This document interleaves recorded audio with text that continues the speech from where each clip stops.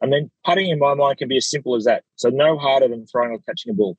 So basically, if you can throw a ball, you can be a great putter. Yep. If you can toss a ball, throw a ball, you should be good at putting, because it really is no harder than that. Today, I want to share some snippets from one of my podcast interviews with Cameron Strachan. Hey everyone, my name's Michael Leonard, creator of Wicked Smart Golf.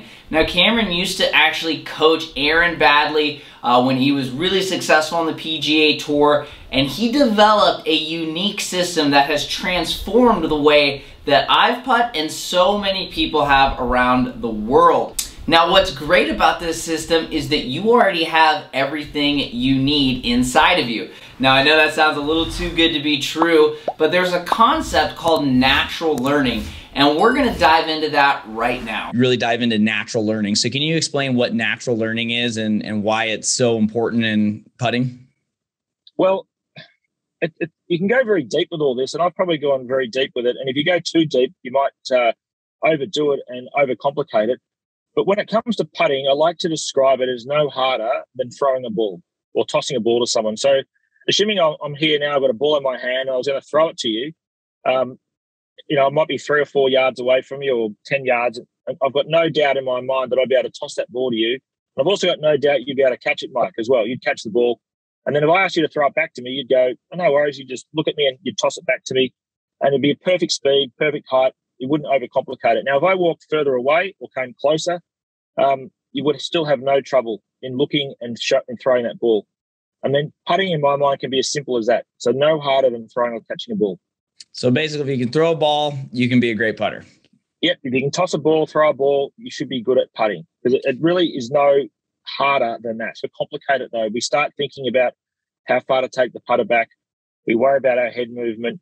We might miss a putt from 6 feet and we think we've done something wrong, but the chances are that the ball could have hit a spike mark, or it could have been a really good putt, but the moons weren't aligned. It might have just taken a bit of a bad bounce or just didn't go in.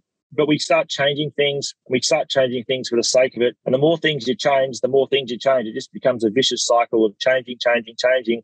And you don't give your natural system, your learning system, a chance to do its thing. And that, I'm so glad you said that, overcomplicating things. I know, because I'm a perfectionist. I'm someone that, I wanted to feel like I did everything I could to play my best golf. And so I had probably 12 things I was checkpoint, making sure the ball was in the right spot, my grip pressure, my aim, my head, and I was so in my head before I first found this. And I was just constantly worried. I was over the golf ball. I was just like kind of hoping more than just looking and reacting. And I didn't understand it, because, sometimes I'd go out there casual rounds and be a great putter. But then all of a sudden, when it mattered most, I would just tense up and try and guide the putter. And when I read everything that you talked about in there, for me, what really stuck out was let your subconscious take control and stop trying to let your analytical mind do the work. Because from what I've learned from the subconscious, just from my own personal development journey, it's the powerful mind. It's the one that's creative. It's how you get in the zone.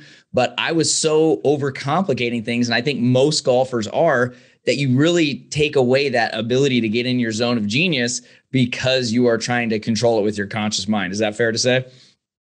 Absolutely. I love this sort of stuff. I speak to a lot of golfers. A vast majority of my clientele are adults. So they're not kids, they're adults, and they're typically over 40 or even over 50 years of age. They're males, and they're very successful in their life. So they're accountants, they're doctors, they're engineers.